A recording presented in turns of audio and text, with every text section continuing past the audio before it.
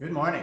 Good morning. Welcome to worship. You have found a nice, cool place to come away. Welcome to all those who are gathering via online worship. We pray God's blessing as you come into this place, that the Lord's presence will be that refreshing breeze to cool your spirit and to remind you that you are God's child. We will be celebrating communion today, so I just want to give a very quick word of instruction. I'll try to do that again perhaps as we come to communion, just because we always forget. You will remain in your seats as Peter and myself bring out individual wafers, which will be in a cup, and we invite you to reach forward and to take one of those cups for yourself and to receive the wafer from it. Peter will offer the tray, which will have pre-poured grape juice and pre-poured wine. The grape juice is darker, but it's labeled, so we hope that you can receive in which kind you would like.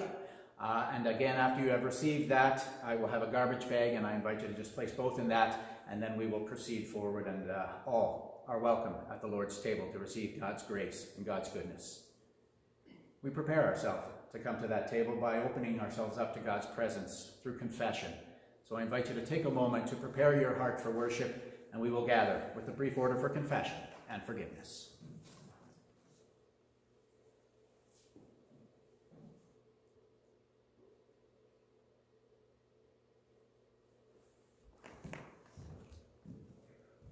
Family of God, we gather for worship today as we live our lives in the name of the Father, and of the Son, and of the Holy Spirit.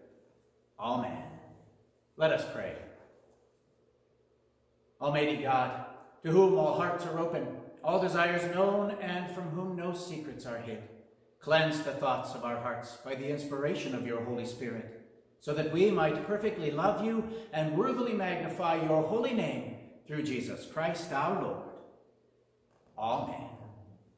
Brothers and sisters, if we say we have no sin, we deceive ourselves and the truth is not in us. But if we confess our sin, God, who is faithful and just, will forgive us that sin and cleanse us from all unrighteousness. That's God's great invitation. Let's claim it as we come to God in confession.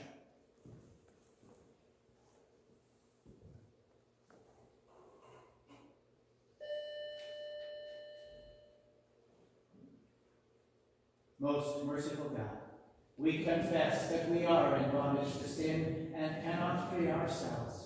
We have sinned against you in thought, word, and deed, by what we have done and by what we have left undone. We have not loved you with our whole heart. We have not loved our neighbors as ourselves. For the sake of your Son, Jesus Christ, have mercy on us.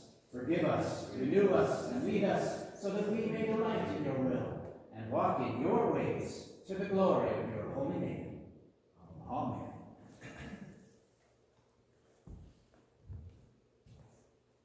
Family of God, I invite you to receive the good news. Scripture tells us, who is there who can condemn us? Only the Lord. And the Lord gave his life for us.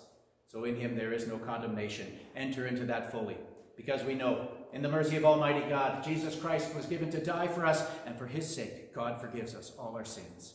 As a called and ordained minister of the Church of Christ, and by his authority, I therefore declare to you the entire forgiveness of all your sin, in the name of the Father, and of the Son, and of the Holy Spirit.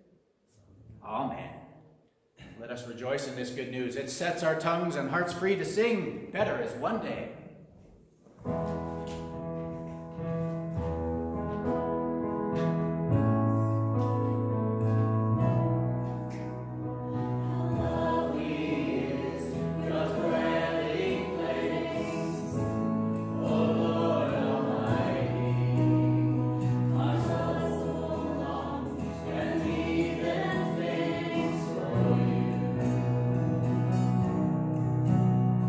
For you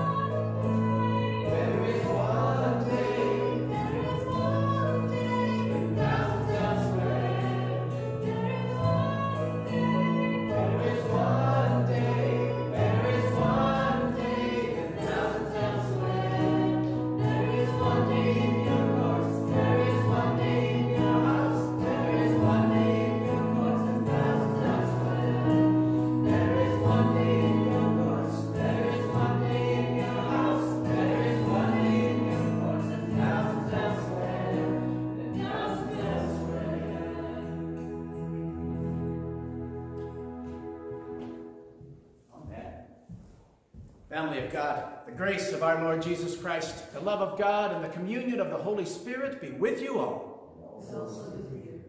Let us give heart and voice attention to God's prayer for today. As you find our prayer today on the PowerPoint, I invite you to take a moment to read through the words so that they're in your heart as we give them to God with our lips.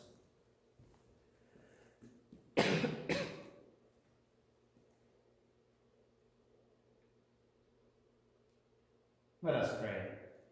Almighty and merciful God, we implore you to hear the prayers of your people. Be our strong defense against all harm and danger, that we may live and grow in faith and hope through Jesus Christ, our Savior and Lord. Amen. We now give heart and attention to the first of God's readings for today.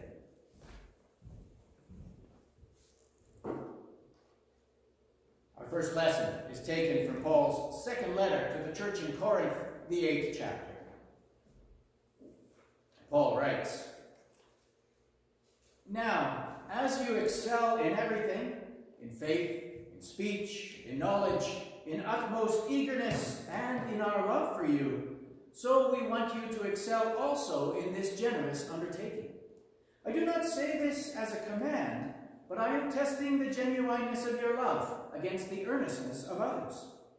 For you know the generous act of our Lord Jesus Christ, that though he was rich, yet for our sakes he became poor, so that by his poverty you might become rich. And in this matter I am giving my advice. It is appropriate for you, who began last year, not only to do something, but even to desire to do something. Now finish doing it, so that your eagerness may be matched by completing it according to your means. For if the eagerness is there, the gift is acceptable according to what one has, not according to what one does not have.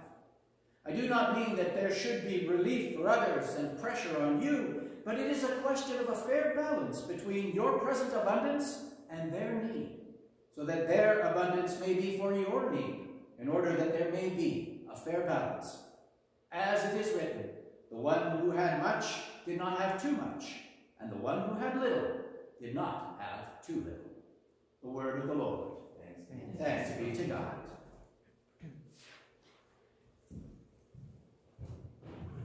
Give me half a second to get ready here. I know we don't have any children actually present with us this morning, but I know there's some tuned in via the internet, so this could be just a real gong show. But let me see how she goes here. Yeah, it's already started. Well, good morning to all of you present today, and to all of those who are able to tune in via the internet. We are so thankful that we have opportunities to be in worship, and for the last 15 months we've been able to be present to God in so very many ways, and I'm thankful that you have been reaching out to the Lord in so very many ways, and so some of you young people, you know, probably you don't find yourself in a whole lot of need for a string these days.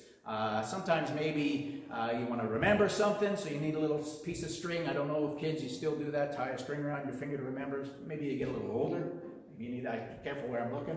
I should look at myself. Sometimes you need that, but every now and then you just need a little bit of string. And so, you know what, fortunately I've got a little bit of I don't know, something happening with my robe here today. It's coming apart, so, you know, I can just reach over here and I can grab myself a little piece of string, and whatever I might need that for, I can tie it up, a little string around my finger. But sometimes maybe I need a little more. And so thankfully, there's still a little bit of string sticking out of my shirt here, my alb, so I can cut that off. And maybe I can, I don't know, that's almost long enough. I could tie a present or something with that. But, you know, maybe I still need more. Well, you know, if you get a hold of a string and you tug it, sometimes, I wouldn't really recommend doing this too much, but you can get a good piece of string to come unraveling off of your clothing there. And moms and dads, talk to your kids about whether they really should do this, and come to you maybe first and foremost. But yeah, you go a little bit longer. Maybe that's just not going to do it. So you got to pull a little harder, and you got to reach, and you got to get a good tug on it there, and you can get a real good piece of string there. And oh my goodness, the things you can do with that piece of string. Well, you know what? In our gospel reading today, I'm going to encourage you to really listen to this, because you're going to hear about a woman who had a real deep need. It wasn't for string, but she saw Jesus, and she thought, if I can just touch his robe, maybe maybe out of that something can begin to happen inside of me, and I can become more whole. I can become healed. What she discovered was that when she reached out and just touched even just the slightest bit of Jesus, she gets everything that she needs. No shortage, no cutting off of little pieces bit by bit, but his full presence to bring the real deep healing that she needed. And it's the same for us. We never have to doubt that we can reach out and Jesus won't respond to us. The Lord is present each and every day with the fullness of his love, the fullness of his grace. And I encourage you, as many of you kids are going into summer holidays, and there's going to be lots of good things happening in your life, but there's going to be times when you're going to feel alone, you're going to feel struggling, hurt, whatever it can be.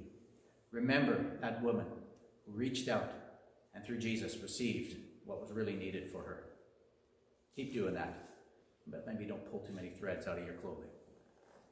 Let's bow our heads and let's come to God in prayer around that. Holy God, we give you thanks for this day and the opportunity to be here in your presence, to receive your word in your presence through the Spirit. And so God, help us. You know our lives. You know the things that cause us to stumble, the things that make us feel cut off, the ways we feel alone. Remind us to reach out to you in prayer and scripture and worship through brothers and sisters around us. You gift us in so many ways with your presence, so help us to trust and to know and then to receive in the reaching out your Son, Jesus Christ our Lord. Amen.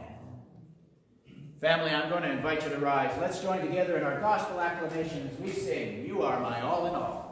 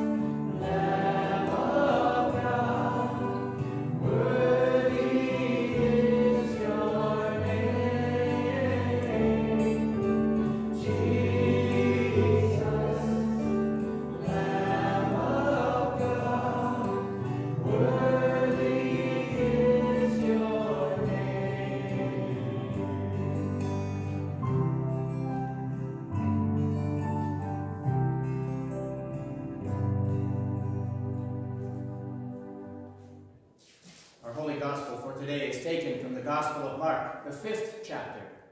Glory to you, O Lord. And Mark writes, "When Jesus had again crossed in the boat to the other side, a great crowd gathered around him, and he was by the sea. Then one of the leaders of the synagogue, named Jairus, came, and when he saw Jesus, fell at his feet and begged him repeatedly, 'My little daughter is at the point of death.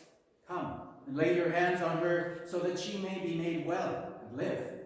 So Jesus went with him, and a large crowd followed him and pressed in on him.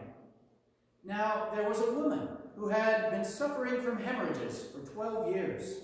She had endured much under many physicians and had spent all that she had. She was no better, but rather grew worse. She had heard about Jesus and came up behind him in the crowd and touched his cloak. For she said, "If I but touch his clothes, I will be made well." Immediately her hemorrhage stopped, and she felt in her body that she was healed of the disease. Immediately aware that power had gone forth from him, Jesus turned about in the crowd and said, "Who touched my clothes?" His disciples said to him, "You see the crowd pressing in on you. How can you say, 'Who touched me?'" He looked all around to see who had done it. But the woman, knowing what had happened to her, came in fear and trembling, fell down before him and told him the whole truth. Jesus said to her, "Daughter, your faith has made you well. Go in peace and be healed of your disease." While he was still speaking, some people came from the leader's house to say, "Your daughter is dead. Why trouble the teacher any further?" But overhearing what they said, Jesus said to the leader of the synagogue, "Do not fear, only believe." He allowed no one to follow him except Peter, James, and John, the brother of James. When they came to the house of the leader of the synagogue, he saw a commotion, people weeping and wailing loudly. When he had entered, he said to them, "Why do you make a commotion and weep? The child is not dead, but sleeping." And they laughed at him. Then he put them all outside and took the child's father and mother and those who were with him and went in to where the child was. He took her by the hand and said to her, "Talitha kum," which means, "Little girl, get up." And immediately the girl got up and began to walk about. She was 12 years of age. At this, they were overcome with amazement. Jesus strictly ordered them that no one should know this and told them to give her something to eat. The gospel of our Lord. Praise to you, O Christ. I invite the community to be seated.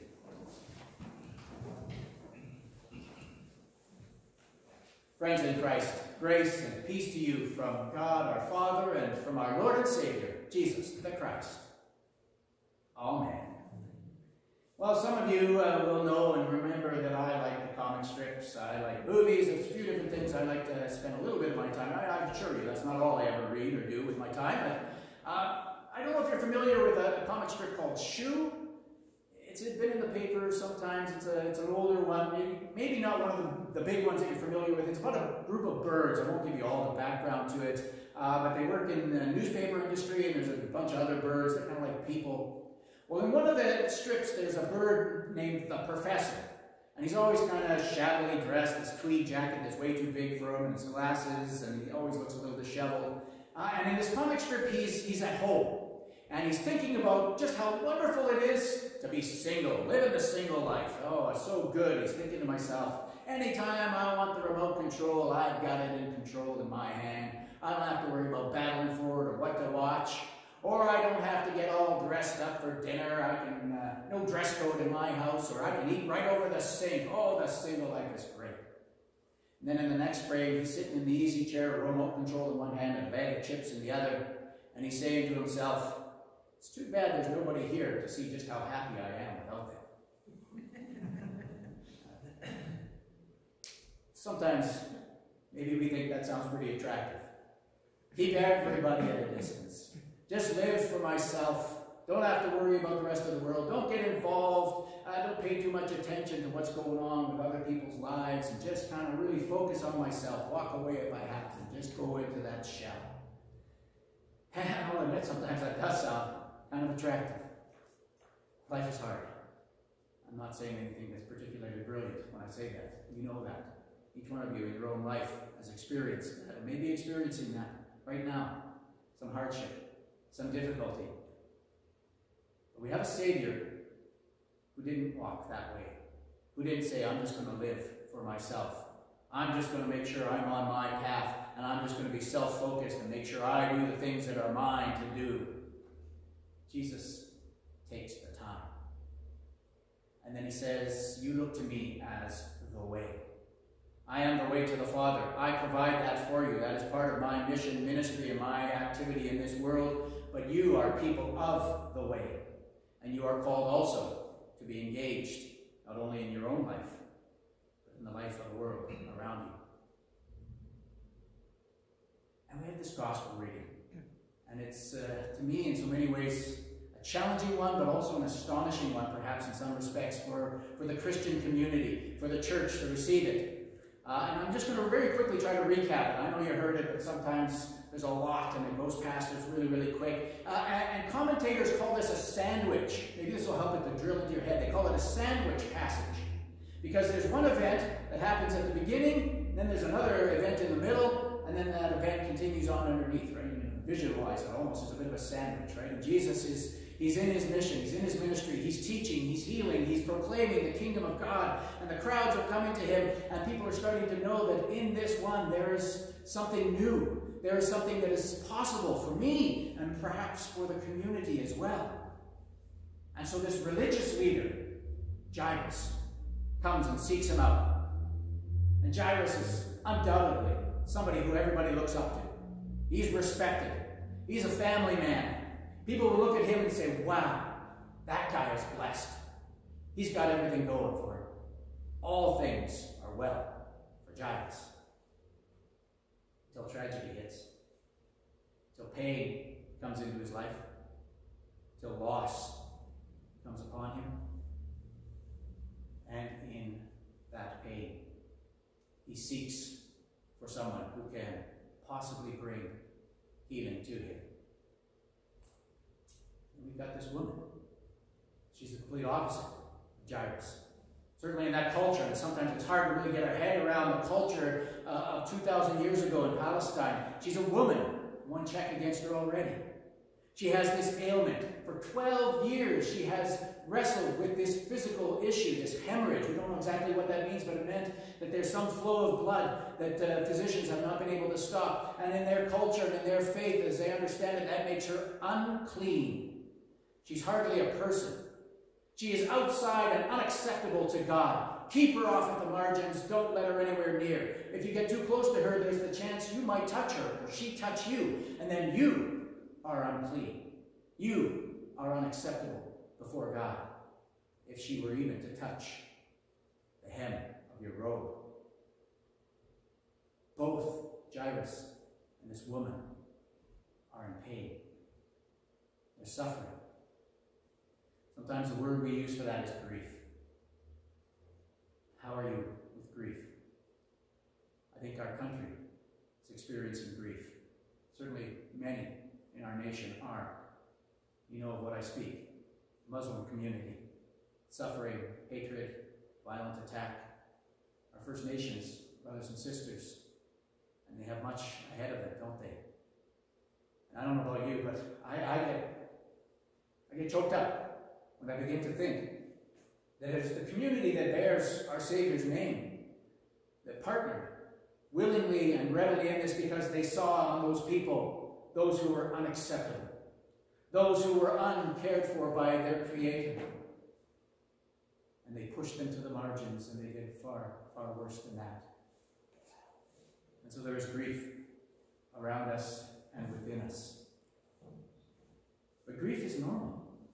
It's not something we want. I certainly don't care for it. And I'm a Norwegian, Swede, English. Oh my goodness. So you want to talk about having troubles with emotions. It's bred in my bone, and maybe you have some of that as well. But grief is as normal as falling asleep at night. It is as normal as sneezing when your nose itches. It is how God made us, so that we understand there is a part of me that is not right. It hurts. And grief takes time.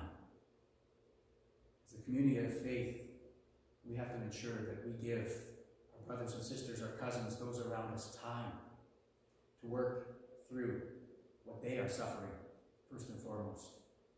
That we offer acceptance to what they speak, to what they have to bring forward, and that's hard. Because we can come up, boy, you know, the oldest game in the book is pass the buck.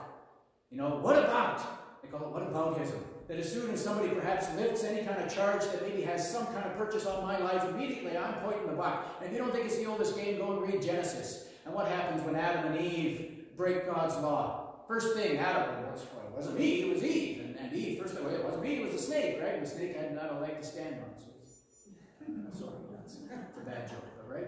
How quickly we want to just deny. We want to say, it wasn't me. I had nothing to do with that.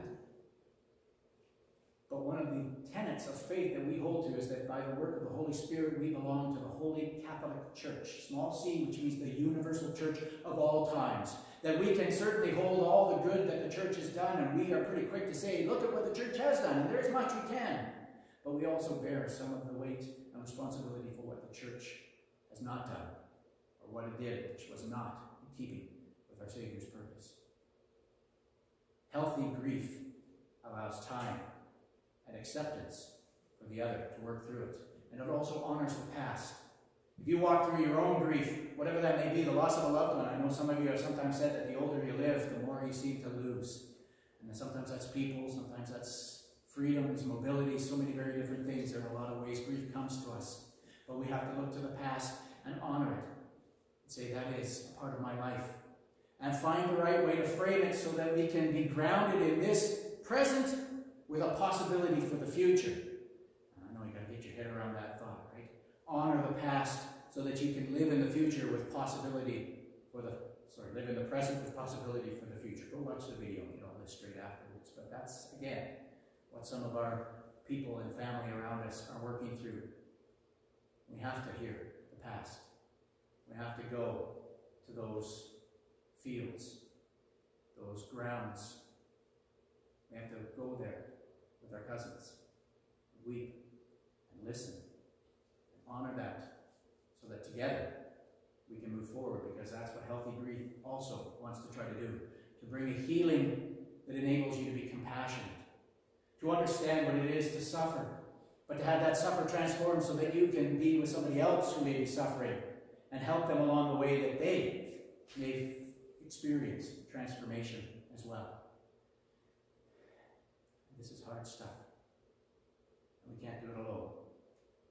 But we have one who is acquainted with suffering, who enters into every pain and loss and can transform it, and who will work in us to be those partners of transformation as well, in whatever way we may be able to offer it. Did you catch that in our reading?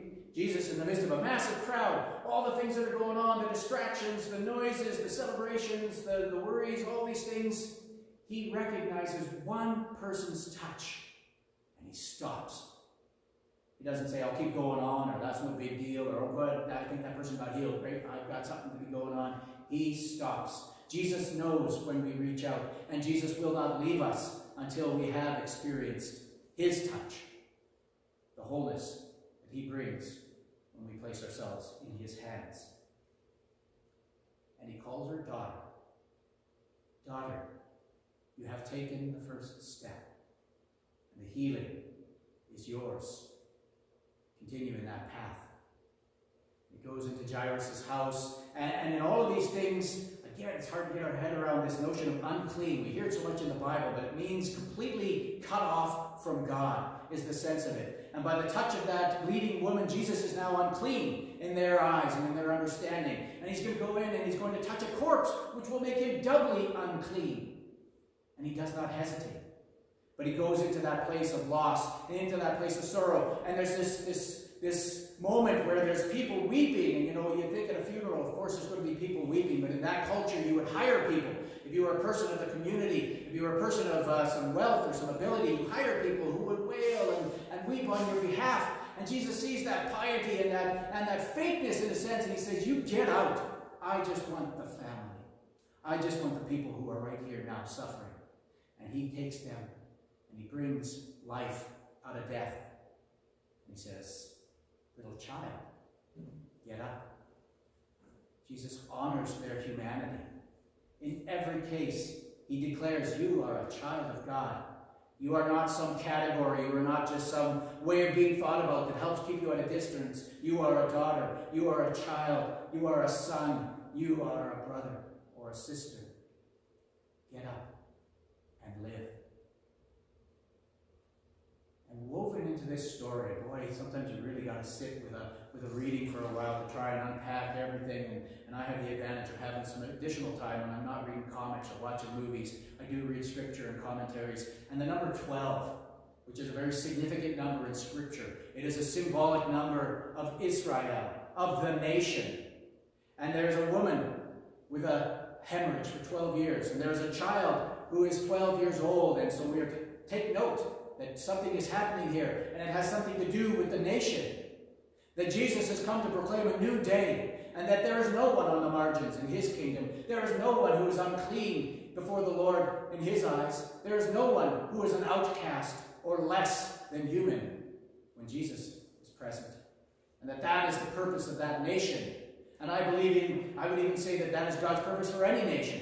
That they are to look to those who are downtrodden, those who are pushed off to the sides, those who are hurting, those who are suffering, and to find ways to try and work healing for them. So the days and the weeks and months that are going to lie ahead and years, it takes time to work through grief. We will pray. And I encourage us to go deeper than that. Prayer is powerful and important. But as a congregation, I hope we will strive to find ways to be open to the community around us. As we move into opening up our church, we call it opening up again. Well, it's not just for the inclusive, right? It's not just for the ones who got their name on the membership rolls. This is for the world. And we will strive to find ways to be agents of healing. And perhaps one of the big ones for us, and I encourage us to try and do a little research, and I will do some research too as we move forward, is to get well versed in the Truth and Reconciliation findings and what they put out. Calls to action, they call it. And I think I confess, I have not walked closely enough with that. As sometimes in this place we have cousins from the First Nations who come to know me, I guess, a little bit more, and who come reaching out for some form of help, who reach out to touch the road through this community of faith, looking for something. It is important to know where they have come from, and how can we listen and strive to bring or offer some level of healing. Because the astonishing thing with the work of God is that when we think we're offering healing to somebody else, it is God bringing healing to us, changing our heart, transforming us into children of God. Let us walk in that light, and may God make it so. Amen. In his time, thanks be to God, his time continues to be at work in the world. Let us rise. Let us proclaim it together in song as we sing our hymn of the day, In His Time.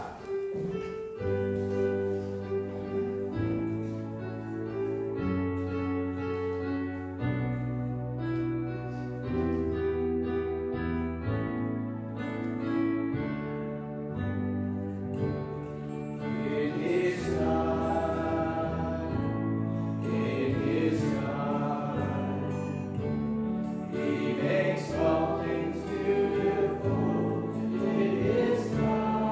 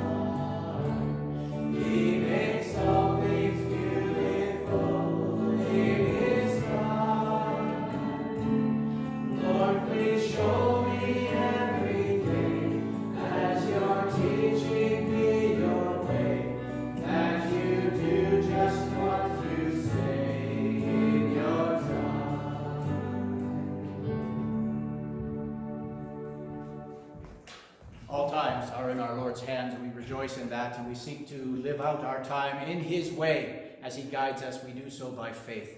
Therefore, we are bold to confess that faith as we use the words of the Apostles' Creed. Let us join together. I believe in God, the Father Almighty, creator of heaven and earth. I believe in Jesus Christ, his only Son, our Lord. He was conceived by the power of the Holy Spirit and born of the Virgin Mary. He suffered under Pontius Pilate, was crucified, died, and was buried. He descended into hell. On the third day he rose again. He ascended into heaven and is seated at the right hand of the Father. He will come again to judge the living and the dead. I believe in the Holy Spirit, the Holy Catholic Church, the communion of saints, the forgiveness of sins, the resurrection of the body, and the life everlasting. Amen. Family, I would invite you to be seated as we turn to God in prayer. I invite you to let your heart be still. Let your spirit be open to know that God is present here and in the world, and that God accepts us when we reach out to God. Great and holy God, you are the source of our life and all life. Your glory and majesty is true, is beyond comprehension.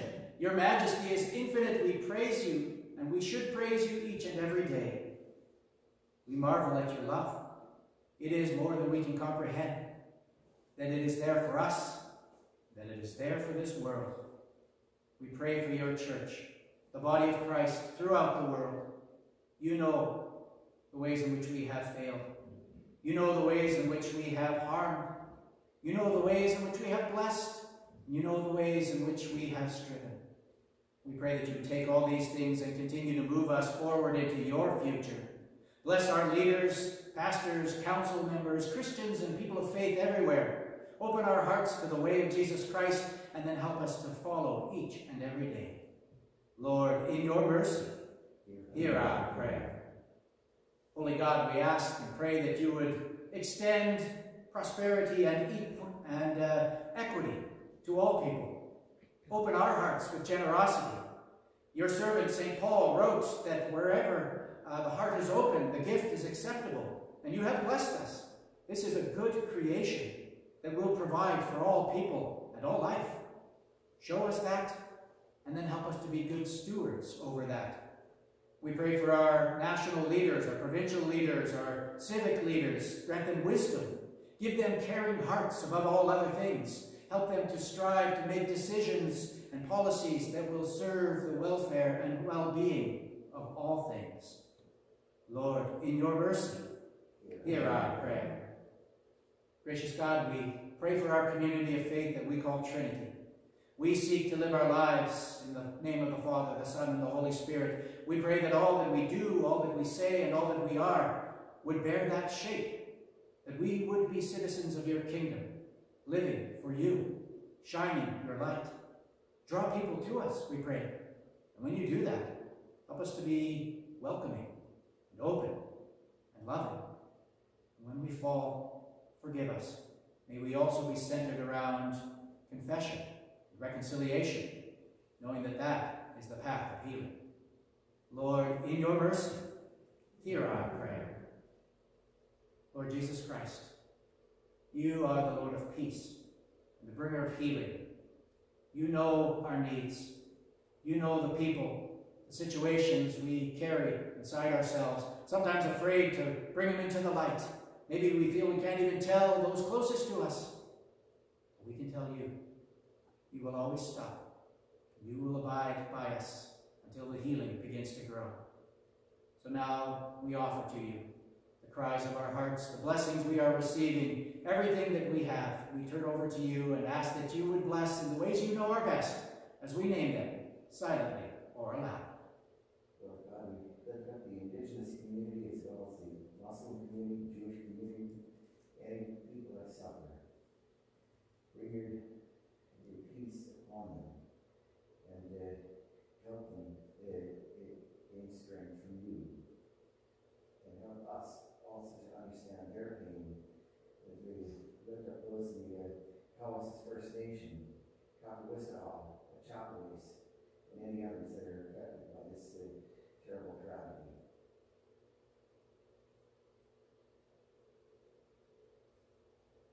hold before you those from within our community who are shut in, or are struggling with health or other concerns in life. Brand Kuniger, Faye Kroc, Dorothy Bordstrom and Edna Matthews, John Dempke, Ron Polson and Marlene Polson, Pat Enright, Shirley Femshagen, Richard Gerley, Audrey Hedlund, J.C. Cardinal, Amy Langhorn, Ruth Grills, Bart Kishnurik. Make your presence known to them and give them your strength. We pray for those who work the land, for the seed that has been planted. We pray for favorable weather. We pray that you would bring the growth so that in the harvest we would see your goodness. For graduates and students and teachers, as they come to the end of another school year, we rejoice in the learning that has happened, for the ways it has been able to happen during coronavirus. We pray for those who work to bring an end to that. Grant wisdom and insight, new discoveries and opportunities to share. We know there are many in this world who are impoverished and who don't have that easy access to vaccinations. We pray that you would work in the hearts of nations to find ways to share from that abundance. Lord, we pray for wisdom. Often we are quite convinced we're doing the right thing, that what we are doing is going to be good for somebody else.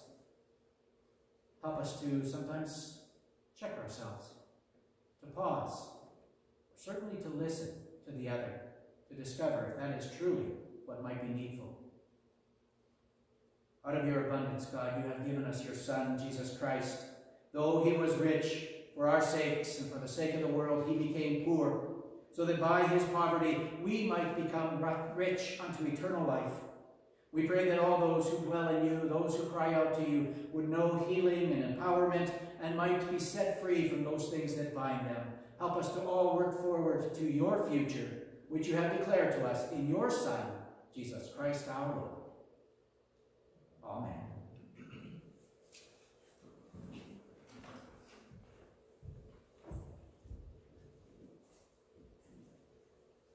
Family of God, I invite you to rise for the great Thanksgiving. The Lord be with you. Lift up your hearts. Let us give thanks to the Lord our God. It is right to give our thanks and praise.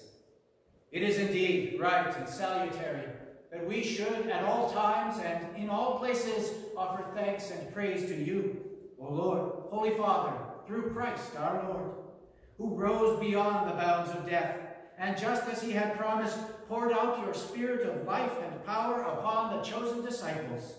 At this, the whole earth exults in boundless joy. And so together with the church on earth and the hosts of heaven, we praise your name through Jesus Christ our Lord. Amen. Brothers and sisters, we remember that on the night in which he was betrayed, our Lord Jesus took bread, gave thanks, broke it, and gave it to his disciples to eat, saying, "Take and eat. This is my body, given for you. Do this for the remembrance of me." And again, after supper, he took the cup, gave thanks, and gave it for all to drink, saying, "Drink this, all of you. This cup is the new covenant in my blood, shed for you and for all people for the forgiveness of sin. Do this for the remembrance of me."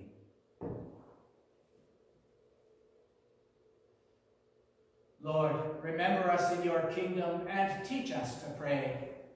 Our Father, who art in heaven, hallowed be thy name. Thy kingdom come, thy will be done on earth as it is in heaven. Give us this day our daily bread, and forgive us our trespasses, as we forgive those who trespass against us. And lead us not into temptation, but deliver us from evil. For thine is the kingdom, the power, and the glory, forever and ever. Amen. Family of God, these are the gifts of God for the people of God. Thanks be to God. Come, for all is ready. I invite the community to be seated. As Peter and I set ourselves, I will remind that we will bring forth the bread and the wine and the grape juice to you. I ask that you would take the cup with the wafer, as well as the cup with the wine or grape juice, and once you have received, I will have a bag that you can place your empties into.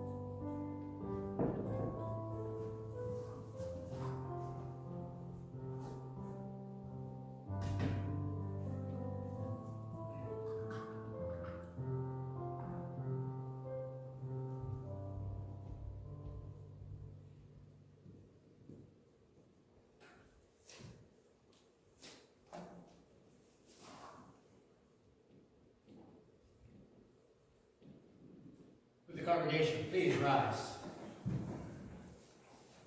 And now, may the body and blood of our precious Lord and Savior, Jesus the Christ, strengthen us and keep us unto eternal life.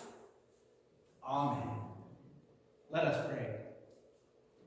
Almighty God, you gave your Son both as a sacrifice for sin and as a model of the godly life. We ask that you would enable us to receive him always with thanksgiving and to conform our lives to his through the same Jesus Christ our Lord. Amen.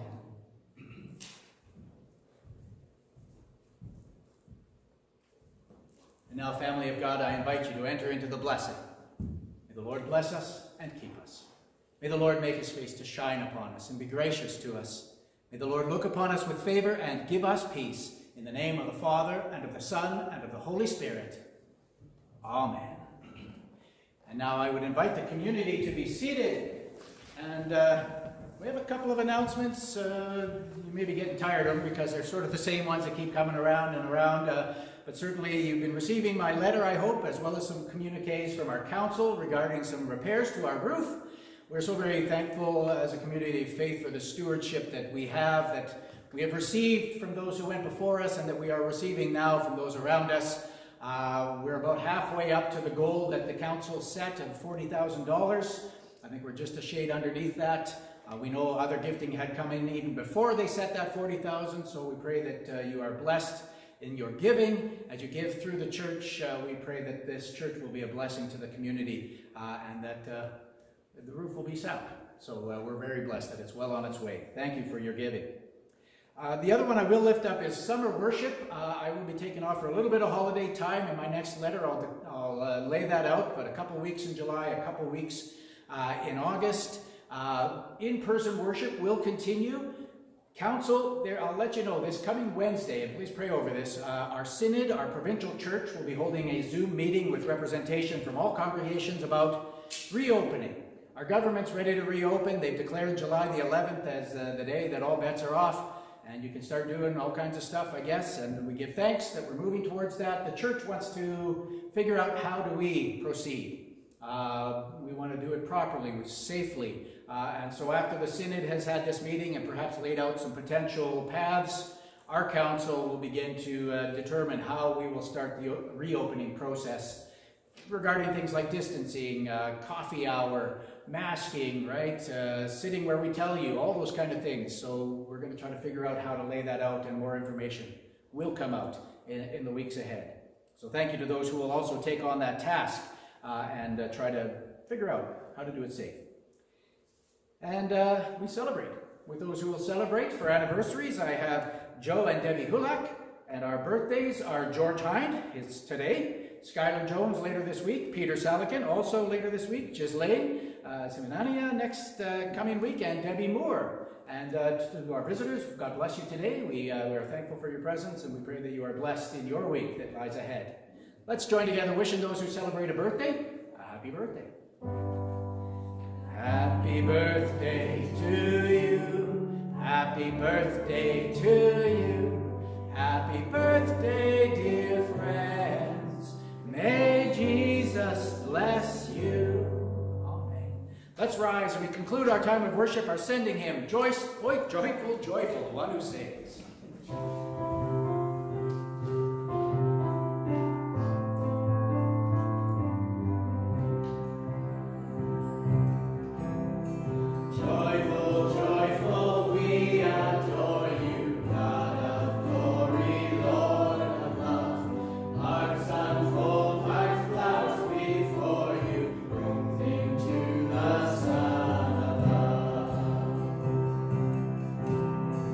Melt the clouds.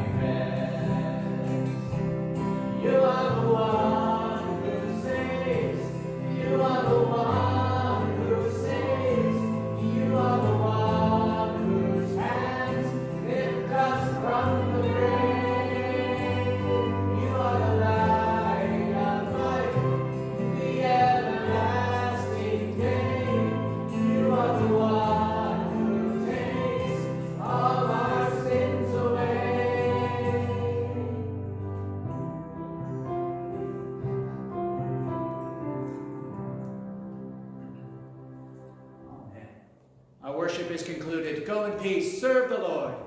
Thanks be to God. Amen.